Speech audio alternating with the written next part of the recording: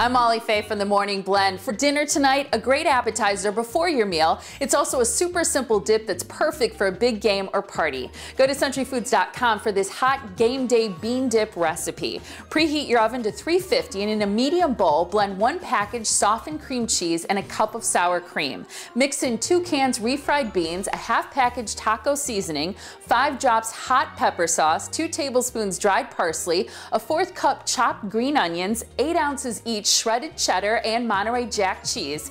Coat a baking dish with non-stick spray, then transfer the bean and cheese mixture into the baking dish and top with a little extra cheese. Bake 20 to 30 minutes until the cheese is slightly browned. Serve hot with tortilla chips, your favorite crackers, or fresh veggies. Yum! You can find this recipe and great deals online at centuryfoods.com and be sure to click on What's for Dinner.